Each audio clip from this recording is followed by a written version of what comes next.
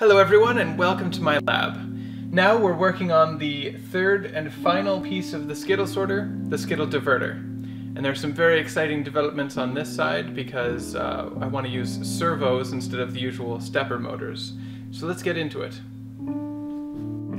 Here we have the design for the concept. Down here there's going to be a motor.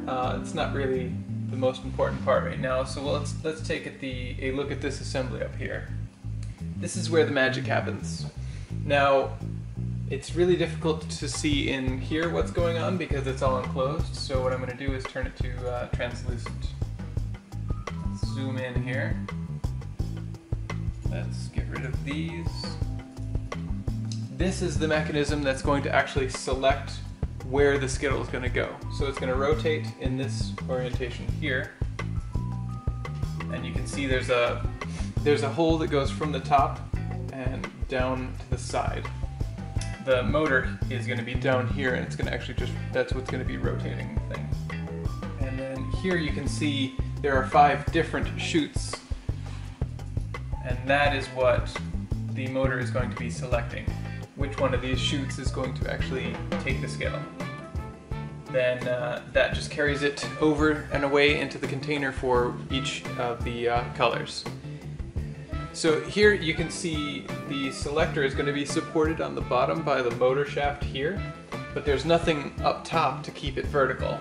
So I am adding a bearing. There's going to be a bearing inside this cavity here. And that is going to both allow Skittles to pass through and also hold the chute selector in position. So this is what it's going to look like. Let's go ahead and get that printed. Here are all the parts, hot off the grill.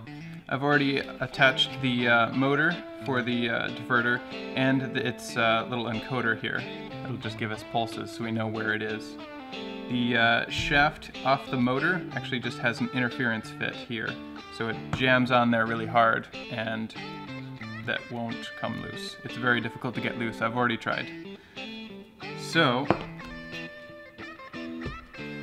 this here, it's difficult to see the chutes now that it's 3D printed, but if you remember what the CAD looks like, these 5 holes go to these 5 holes out here. It's really simple. It just knocks it off to the side, whichever side you want for each individual color. And this right here is the bearing holder. It really doesn't do anything but maintain a vertical alignment with the chute selector. So this will actually go in here and rotate. I don't know if you can see that, but it's rotating in there. So the Skittles actually fall through that bearing into the selector, which is rotated to select which of these chutes it will fall through. That's really all there is to it, so let's put it together.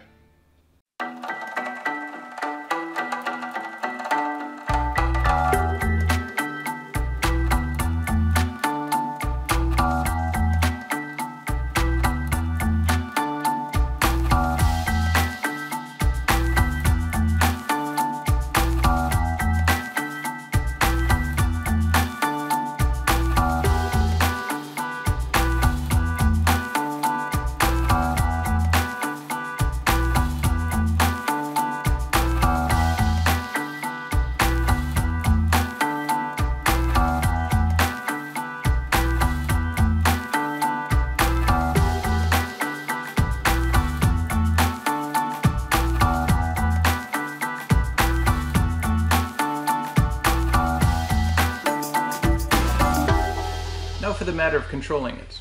When you look at this, you might see a stepper motor, but it's not a stepper motor. It's what I'm going to turn into a servo motor. I work with industrial machines, and oftentimes I use these. This is an industrial servo motor. It has a lot of power, a lot of control. It's pretty much the optimal kind of motor for control anyway. Once you work with those, it's really hard to go back down to stepper motors. They're really awful once you've worked with servo motors.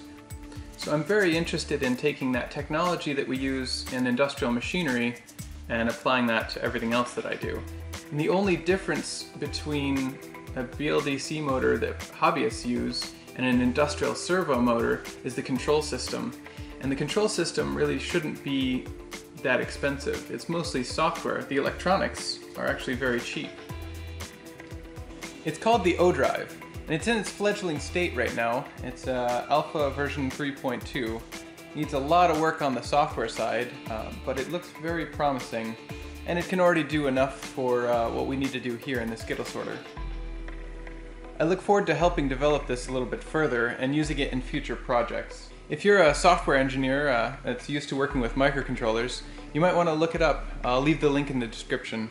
Could definitely use some help developing the software here.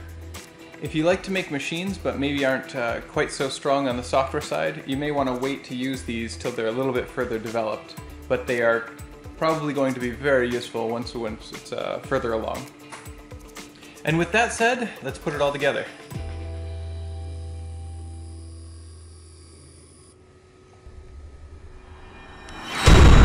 Alright, here it is all wired up and ready to go. Bonus content, here is my old quadcopter motor that is going to be used for the feed bowl. Notice how quiet this is. This is field-oriented control, also known as servo control, over the BLDC motor. So that is fantastic. That's what we're looking for. So we have full control over this guy and over the diverter here. So you probably won't be able to see this one moving, but I'll just call out what's going on. So we'll go ahead and drop a Skittle through position 1 here. You notice it came out over here. We'll grab another one. Let's go to position 2. Now it's going out here. And position 3. And now it came out there. So we can easily just select whichever hole we want. Let's take a closer look at the speed with which it is moving from position A to position B.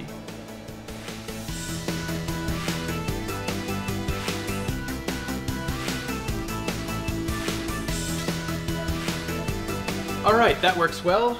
We are done with that concept. That works, we're good. Now we can finally get the entire thing designed, printed, assembled, and I can't wait for that. That's gonna be cool. So it's time to update the whiteboard.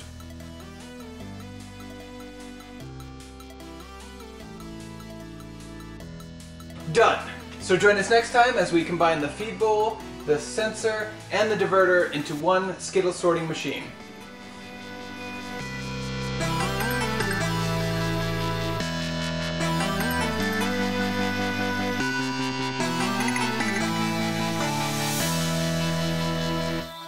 Wow.